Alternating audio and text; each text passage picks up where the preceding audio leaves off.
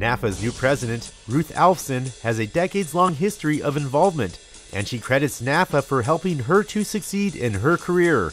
Well, I started with my fleet career in 1990. I was an assistant to a vice president of a company who encouraged me to take over fleet as he was interested in focusing on other areas. And I realized quickly that I needed some education, and I found NAFA.